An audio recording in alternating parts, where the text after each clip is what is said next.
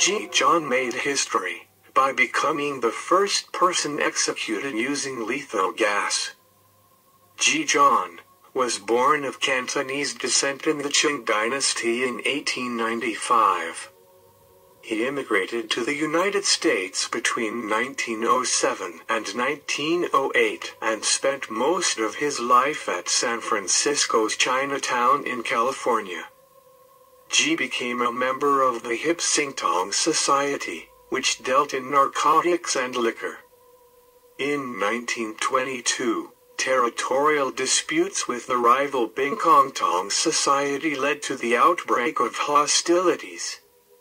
A member of the Hip Sing Tong Criminal Society from San Francisco, California, the Hip Sing Association or HSA, formerly known as the Hip Sing Tong, is a Chinese-American criminal organization gang, formed as a labor organization in New York City's Chinatown during the early 20th century. The Cantonese name Hip Sing translates roughly to cooperating for success. The Hip Sing Tong, along with their rivals the Four Brothers and the Yonlang Tong, would be involved in violent Tong wars for control of Chinatown during the early 1900s. During the 1930s and 1940s, the Hip Sings were involved in drug trafficking operations with the Kuomintang and later the Office of Policy Coordination. They would later establish chapters in Chinese-American communities throughout the United States in major cities such as Chicago, Seattle and San Francisco. Recently, some branches have begun to transform back into the legitimate fraternal organization they started as over a century prior. Like many Tongs, it was founded to protect its members from the rampant anti-Chinese prejudice that was common in America at a time, and provide them with a semi-legitimate community structure since they could not rely on police or court systems to resolve internal community disputes. Also, like many other Tongs, it eventually became involved in vice in order to fund its operations. While it is arguably most famous for its war with the Yonlang Tong in Manhattan's Chinatown, the group that would become the Hip Sing Tong did not actually originate within New York, but rather on the West Coast within San Francisco. It moved into New York City in the late 1800s, and soon began to compete with the Yonlang Tong for local control under the guidance of its then leader Sai Wing Mok. This rivalry would eventually erupt into decades of violence, a part of a nationwide conflict between Tongs known as the Tong Wars. Tom Quong Kee was murdered by Ji John. Tom Quong Kee was a 74-year-old laundry proprietor who was a member of the Bing Kong Tong in Mina, Nevada. Hughie Sing, his American-educated apprentice of 2 years, pointed Kee out as a target for Ji. During the night of August 27, 1921, Ji knocked on the door of Kee's residence, while armed with a Colt .38 revolver.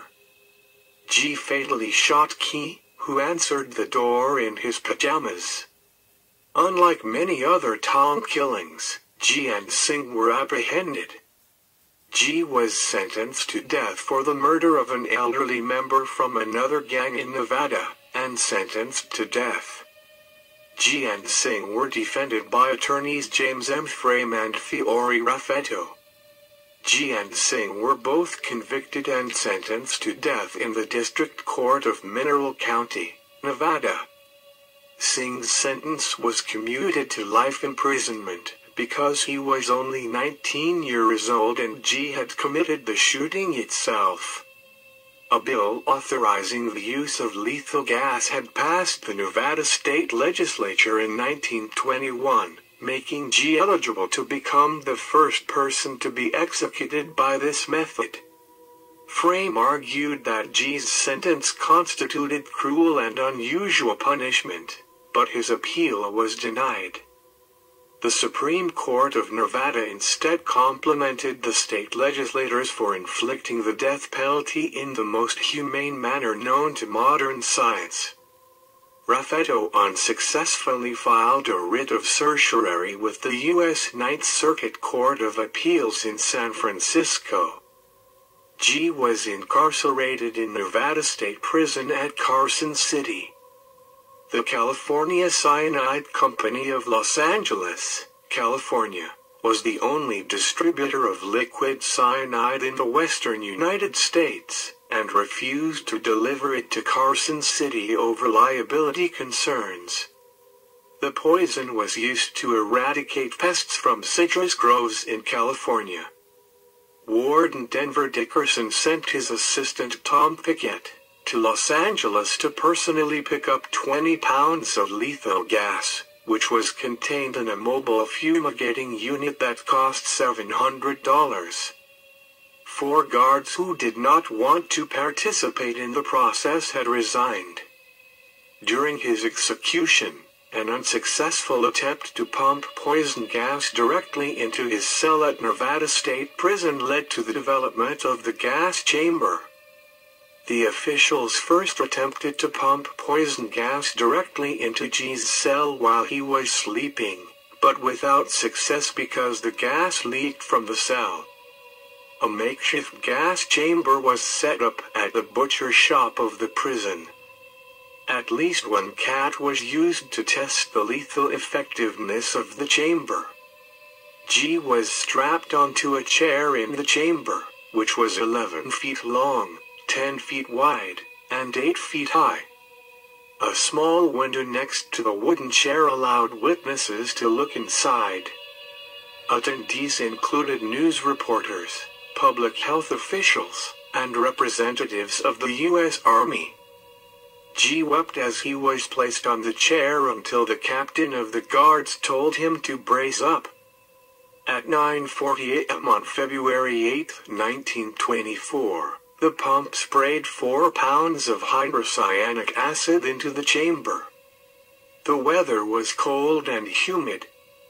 Because an electric heater failed, the chamber was 52 degrees Fahrenheit instead of the ideal 75 degrees, causing some of the acid to form a puddle on the floor. G appeared to lose consciousness in about 5 seconds, with his head continuing to nod up and down for 6 minutes. He was completely motionless after 10 minutes. Some of the witnesses momentarily thought they smelled the odor of almond blossoms, thought to be the odor of cyanide, leaking from the chamber. The warden had the witnesses cleared from the area. At about 10 a.m., a vent was opened and a fan was turned on to discharge the poison gas. The prison staff waited for the remaining puddle of hydrocyanic acid to evaporate before cleaning up the chamber. G's body was removed from the chamber at 12:20 p.m. and taken to the prison hospital. A group of 7 doctors pronounced him dead, but did not conduct an autopsy on the body out of concern that some remaining gas could be released. G was 29 years old when he died. Thank you for watching Death Row.